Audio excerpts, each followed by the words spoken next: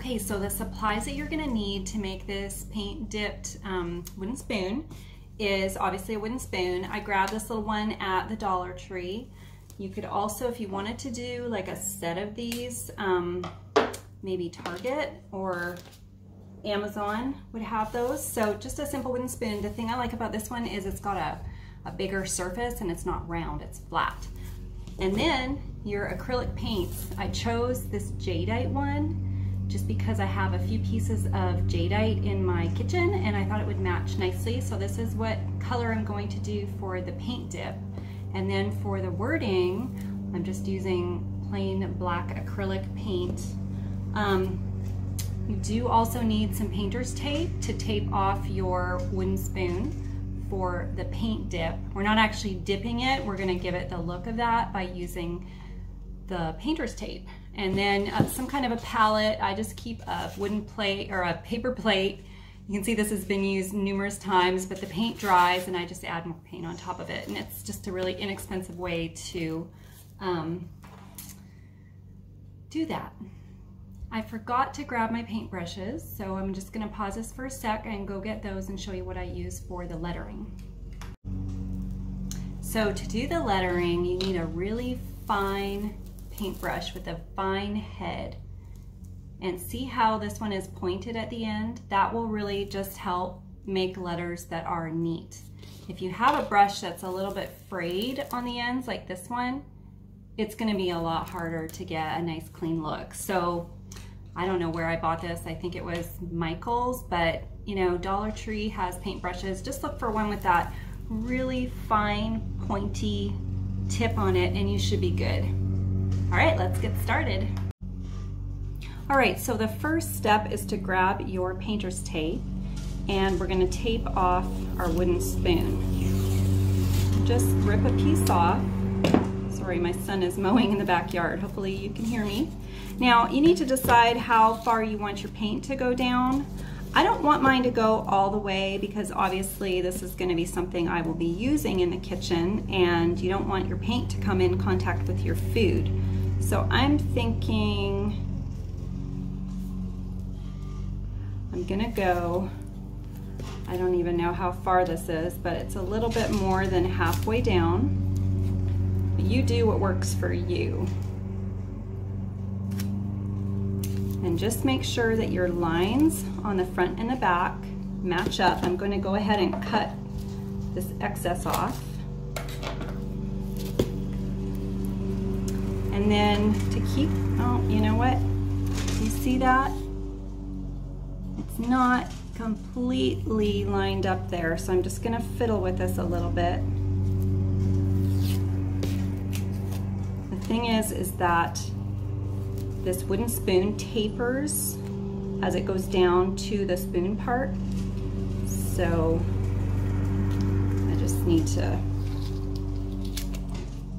be a little more careful about how I line it up.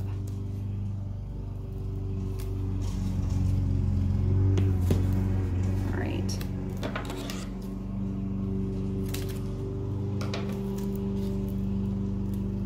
And then you just want to give your edges of the tape a little burnish. So I just use my fingernail, and what that does is it just makes sure that it's sticking really well and there's less chance of the paint seeping under the tape and leaving a messy edge for you.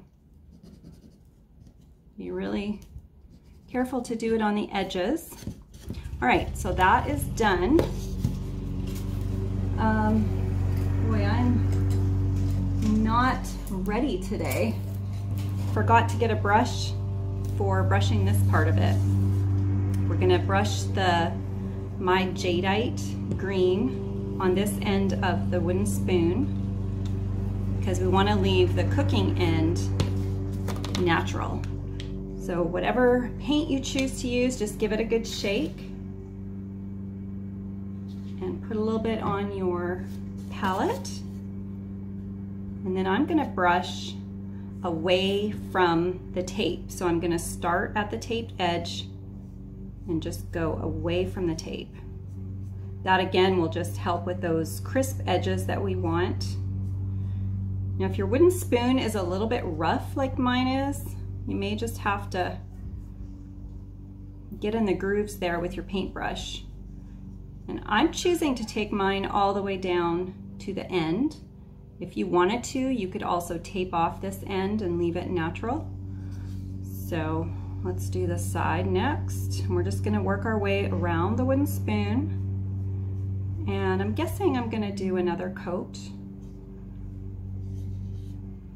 The acrylic paint dries quite quickly, but I'm also going to use a heating tool to speed it up for the purposes of this video. If you want to, you could use a hairbrush. I'm sorry, a blow dryer. My mind is just all over the place today. All right, and you notice that I'm just going in one direction. And then let's not forget this little end here.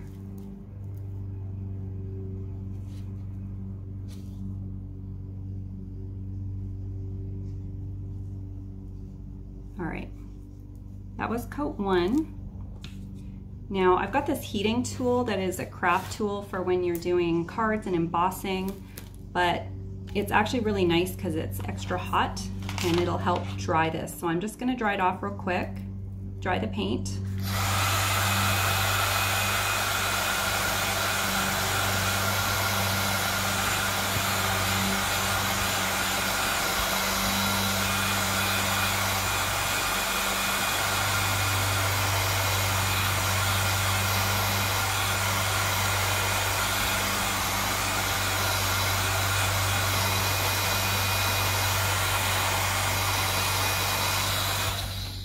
See, that didn't take very long.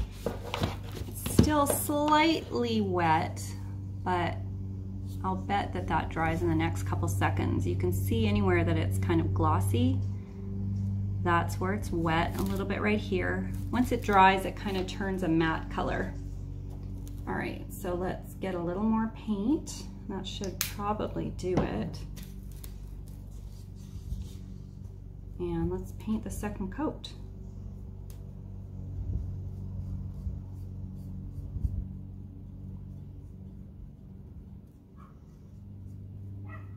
I'm gonna go ahead and finish this and then I'll jump back in once this is dry.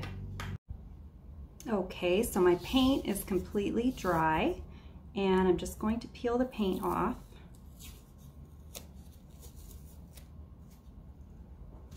And look at that nice, crisp line all the way around. Doesn't that look cute? All right, so now the second step of this is to put a cute little saying on it. Your mom probably has a saying like, I don't know, eat your grub, or, you know, just a cute saying. Think of something that your mom says, or if you can't think of anything, you could just do paint Mom's Kitchen on here. Moms love personalized gifts, and I promise you it doesn't have to be perfect for your mom to love it.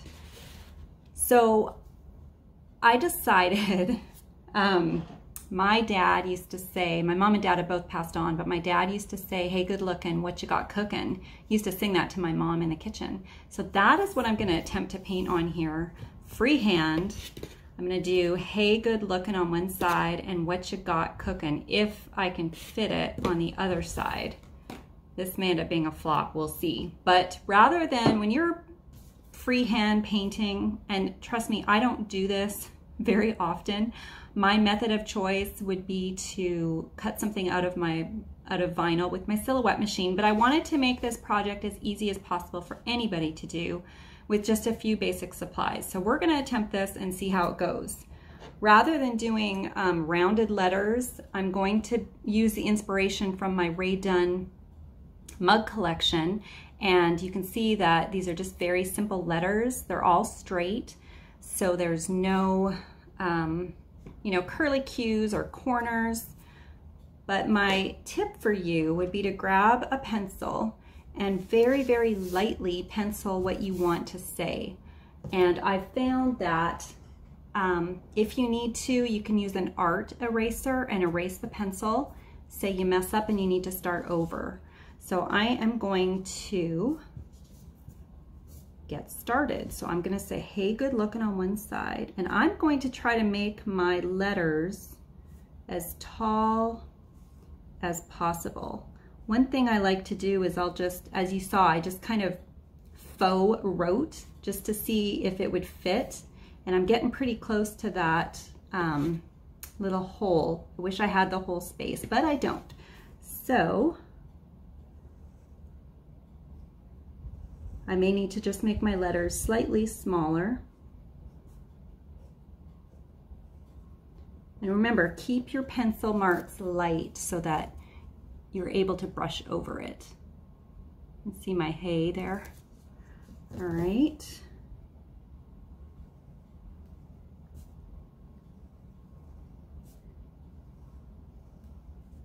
But I'm sure you can think of something clever to put on yours that your mom would appreciate, knowing that it's a family saying or it's something that your mom says. Okay, this did work. I had to leave the G off of looking, but actually the way it's pronounced is hey, good looking anyway, so I'm not gonna worry about that. All right, so the next step is just to get a little bit of your black paint or whatever color you're choosing to use. You're gonna use very little paint. And I do have a damp paper towel I ran and grabbed because just in case the paint gets a little too thick on the end of my brush, I need to be able to dab it off. So I'm just dipping just the tip in the black paint. And I'm gonna start. Just take this part slow and slow and steady. Remember, it doesn't have to be perfect. Your mom will love it just because you thought of her and wanted to make something special for her. That's just how moms are. All right, let me show you how that turned out. So I did the H, and it's a little crooked, but you know what? I think it's gonna be just fine. So pretty much for every line I'm doing, I'm re-dipping my brush. Well, I guess that's not true. You just play it by ear and see how often you think you need to re-dip. You don't want a big glob of paint on the end of your bristles. If you wind up with a glob of paint, see how I'm just wiping it off on the damp paper towel to clean it, and then re-dip it. So I'm gonna go ahead and finish this, and I'll pop back in and show you when it's all done. Well, I kind of thought this might happen. We've got a craft fail on our hands. I am just not happy with how my letters are looking. It's just so hard to get nice, neat lines. So rather than throw in the towel, I'm going to rethink this project. What I did, I let everything dry, and then I took a fine sanding sponge and sanded so that each side was smooth. And I've retaped the edge. We're gonna start over. So I think instead of doing a lot of letters like I was trying to do, that was just too many words. I think I'm gonna stick with mom, but I thought it also might be cute and it'd be very easy to get a grain sack type look. So my plan is to repaint it green to cover up these letter fails and let that dry. And then I'm gonna add some more tape in the middle and give a little bit of a grain sack, a faux grain sack effect. And then I may do the word mom. We'll see. Kind of lost my confidence in the whole hand painting arena. I'm just not that steady with my hands. It's really a lot harder than you think it's going to be. And normally by this point, I've actually practiced on a piece. Unfortunately, this was the last wooden spoon at my Dollar Tree, so I had to just grab it, and I didn't have one to practice on. But it's gonna be okay. If you are very steady with your hands, go ahead and do a cute saying on the spoon. I think it's a great idea. That's why I wanted to do it. But if you're like me and you're struggling to get it to look right, and I wasn't looking for perfection, I didn't want it to look, I don't know. I don't want to say kindergarten because it was beyond that, but you know what I'm saying. Just not something I would be proud to give to someone as a gift. All right, so you can see rather than drawing one side at a time, I'm just kind of going back over it with the second coat of paint. And I think to cover up some of these letters that kind of want to peek through, I may go ahead and do my stripes down here and then another set up here. But let's go ahead and let this dry. I'm gonna go ahead and use my heat gun again. I'm not gonna make you sit through the sound of that, so I'm just gonna turn off my camera and I'll see you back here when it's all dry. Okay, you guys, true confessions. While I was waiting for my paint to dry on my attempt to correct my fail, I sort of was being a little hard on myself, thinking, why should I even post this? This is just bad. And then I thought, you know what? Well, first I had a little bit of chocolate. And then I thought, why not? I mean, you guys need to know that even longtime crafters, we make mistakes and we have craft fails and we have things that don't go to plan and don't turn out how we wanted them to. So I'm sticking with it and we're gonna figure this out and make something cute anyway. All right, get the last of my chocolate out of my teeth and I'm gonna flip the phone over and we're gonna keep going with this Mother's Day wooden spoon gift. All right, I'm back to just my painted surface with no words. After it dried, I did lightly sand it again just to smooth it out. And we're going to do some grain sack stripes. Now, if you've ever seen grain sacks, there's parallel stripes in one color on either side of a solid color. I hope that made sense. So we are going to try to recreate that. And I think the best way to get it even is I'm going to tape my tape one tape length from the edge. All right, does that make sense? So we're just gonna get this on here.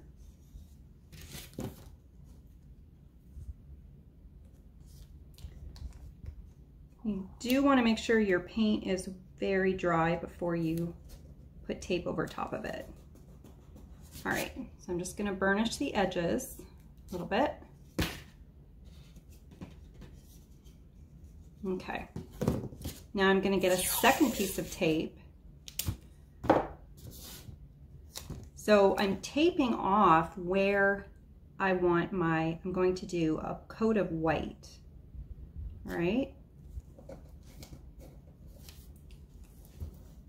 All right, so what's that, about a 1/4 inch?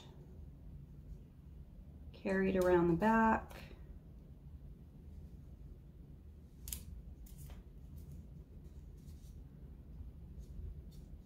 And just burnish those edges a little bit.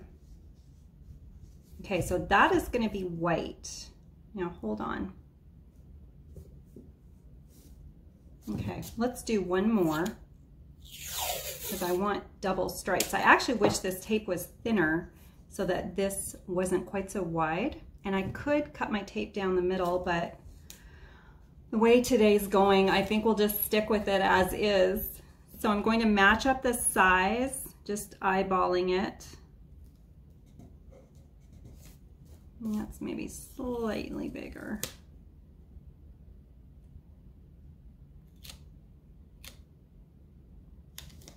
I guess I'm just having one of those days, you guys. Last night I got stung by something out in my yard, and I don't know if you've noticed, but this wrist is red and kind of swollen. So I'm on Benadryl today, and I guess I can just blame all my faux pas on Benadryl, right? All right. So we are going to just paint these two green stripes with a coordinating color, and I think I'm going to just do white. This should be pretty easy. I don't think I can mess this up. Just a little bit of white paint. I went ahead and grabbed a clean paintbrush. It doesn't really matter what you use. Actually, I think I'm going to use this one though. I like a bristle that's a little bit stiffer rather than a super fluffy one. All right, so I'm just going to paint these stripes. Now, because I'm painting a lighter coat over the green, we're definitely going to need a couple coats of paint, but that's fine. It does dry very quickly. If you put your paint on too heavily, like I just did there, then you have to wipe off all the excess, and it sort of creates little lines. So I think it's better to do a couple of light coats. And as usual, I put way too much paint over there on my palette, but usually what I do when I'm finished a project is I just use my paintbrush and scoop the paint back into the jar, the paint that I didn't use.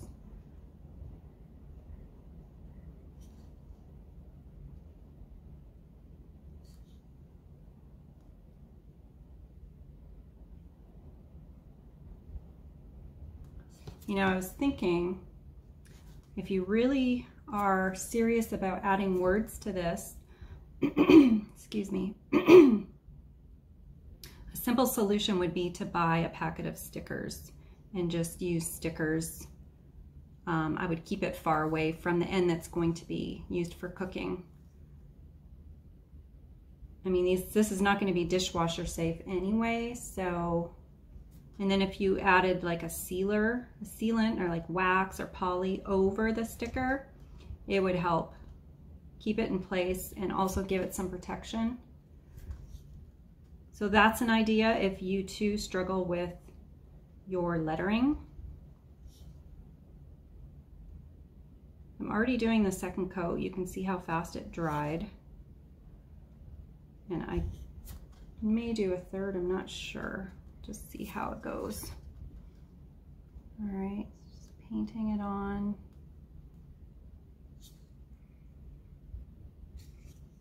I do have quite a few grain sack items in my house, so this will look cute in my kitchen. It kind of has that vintage look.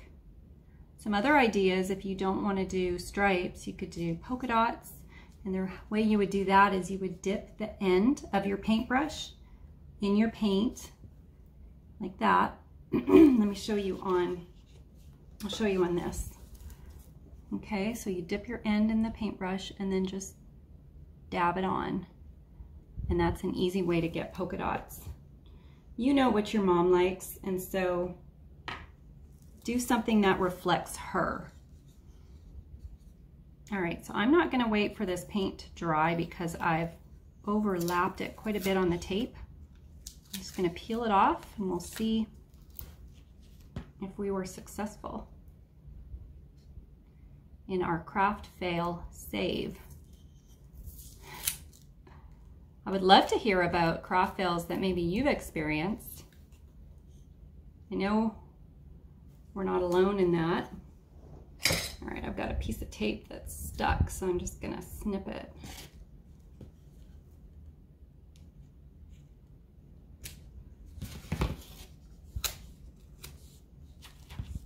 For me, when I do projects like this, my sanding block is kind of like my best friend because it helps to erase imperfections. You can add distressing, and it smooths out any lumps or chunks that you might have. All right, so there's our grain stripes. Now I think I might attempt to do the word mom here. Do you think I should? Oh dear. Let's go ahead and let this paint dry and we'll see what I come up with. Well, I decided not to tempt fate a second time, and just in the efforts to keep this video as short as possible, I'm going to add a coat of clear wax to seal my paint. This also makes it easier to clean it. This wax is by Dixie Belle Paint, and it's called Best Dang Wax.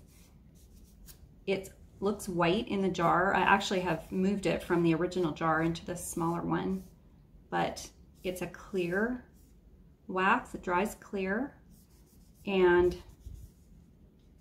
it's kind of like, I don't know, putting lotion on. I mean, it's just really creamy. A little goes a long way. And I'm just gonna let that set here for just a minute. Got a little bit of condensation in my jar. I'll wipe that out. So when you wax, I know a lot of people wonder about the difference between wax and poly. I actually prefer wax because it's just so much easier and it doesn't smell. But if you are struggling knowing whether your project should be sealed with wax or poly, I have a great blog post that explains a lot about it, and I will put the link down below. Okay, so that has just kind of sat there for a couple minutes, and now I'm just going to burnish it. What this does, it just works the wax down into the paint, and it actually leaves a really pretty sheen. It's like buttery soft to the touch, and I think this looks cute. I'm gonna go ahead and style it in my kitchen with some of my jadeite pieces. And thank you, if you're still watching, thank you for sticking with me.